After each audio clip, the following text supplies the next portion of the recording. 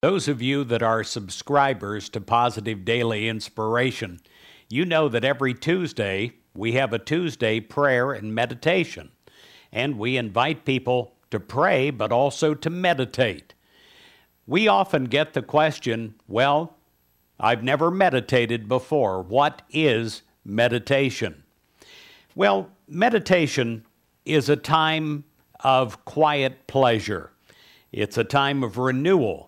It's often a tremendous help to people.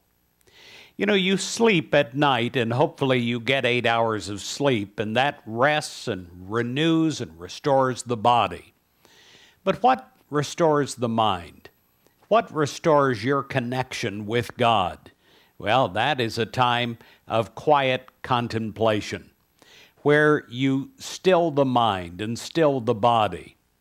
You know, I have a cell phone, and it's a great cell phone. It works wonderfully, but if I don't plug it in, if it's not recharged, it's useless. It goes dead. Now, we do the same thing. We just begin to shut down on all levels of our thinking.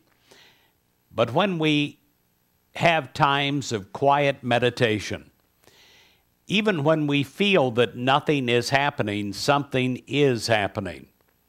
You know, they call communication with God in the Bible as the still small voice. You may not hear it. It may not be like Charlton Heston coming in a thunderous voice through the heavens. And yet still, after a time of quiet contemplation, you know what to do. You are given ideas, and you're restored in mind.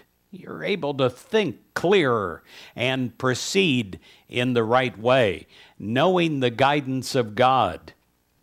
Many people hear the word meditation and they think of the Far Eastern master sitting in a lotus position in a disciplined concentration.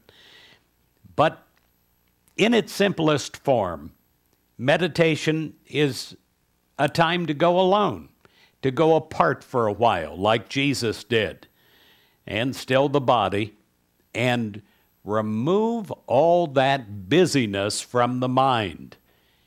In quiet contemplation, my friend, you will find strength. You will find inspiration.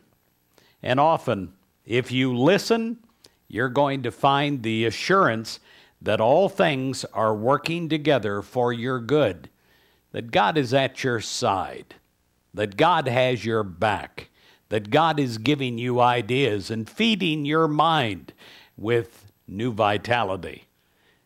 God bless you. I invite you to try meditation today.